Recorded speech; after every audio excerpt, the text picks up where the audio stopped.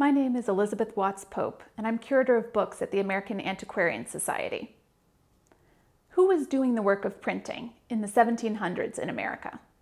The answer goes far beyond the printer usually named on the title page.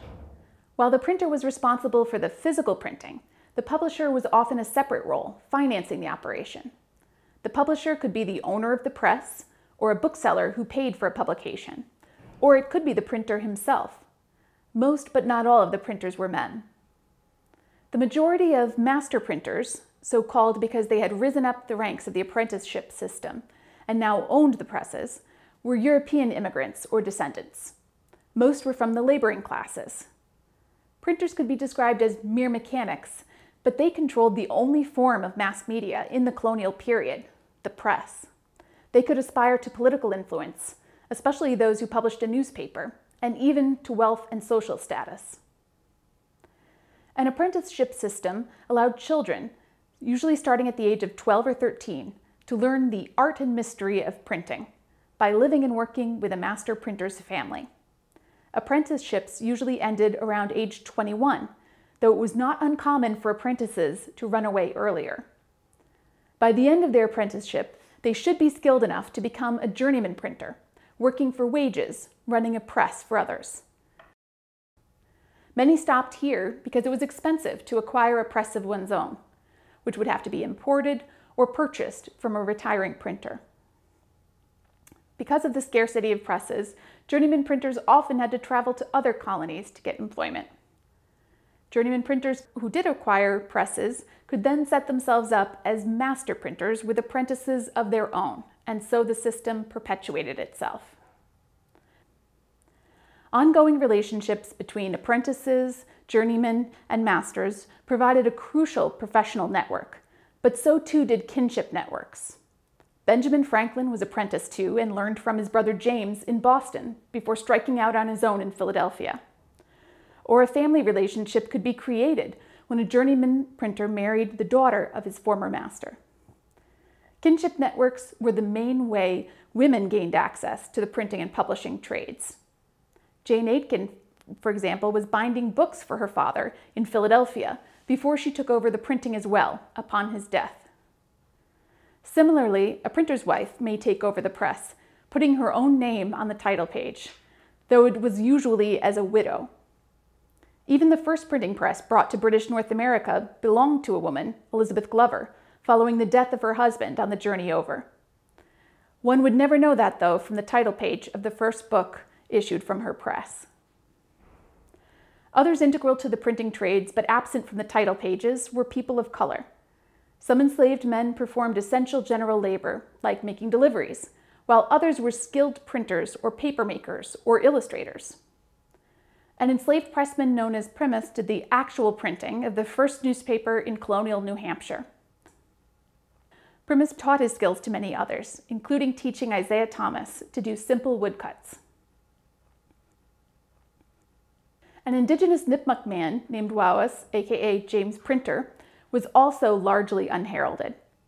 Despite working on many publications in his native language, his name appears on only one title page, as J. Printer.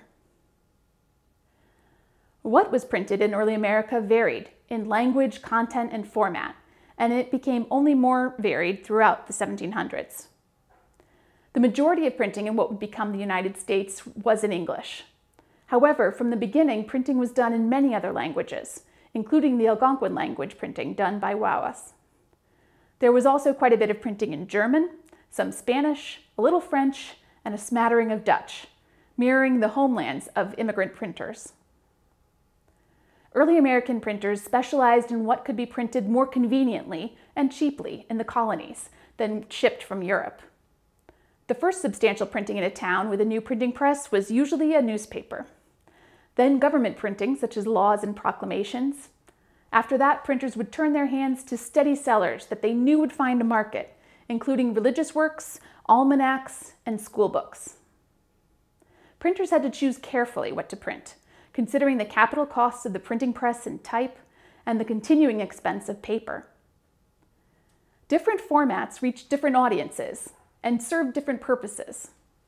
Sometimes the same content would reappear in multiple formats to capitalize on the advantages of each form.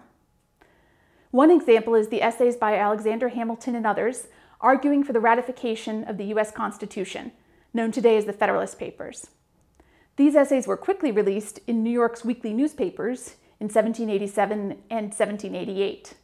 Thousands of inexpensive newspaper issues were printed and even circulated for free among newspaper publishers, or were read aloud in coffee houses. Other essays, both for and against ratification, would be issued in stab-sewn pamphlets, with at most a simple paper wrapper to protect them. Inexpensive and easy to distribute, pamphlets might have a print run of perhaps 1,000 or 1,500 copies. Later, in 1788, the essays Hamilton and others had written were issued in book form as The Federalist. Only 500 copies were produced in elegant, leather-bound volumes that could be displayed on someone's library shelf. With each change in format, the quality of paper and the production costs increased, and thus the price did as well. Meanwhile, the number produced decreased, along with the potential audience. Many scholars argue that printed material helped form a collective group consciousness in early America, an imagined community or a public sphere beyond the people one would actually meet in daily life. Printing could be used to expand political consciousness and circulate revolutionary ideas in relatively inexpensive newspapers, pamphlets, and broadsides. However, printing could also bolster existing governmental authority through printed laws. It could implicate American audiences in coercive forms of social control, such as through newspaper advertisements demanding the return of runaway enslaved people, as well as runaway wives and runaway apprentices. At the heart of the printing process were the women and the men who set the type, inked and ran the presses, and turned sheets of paper into pamphlets and books.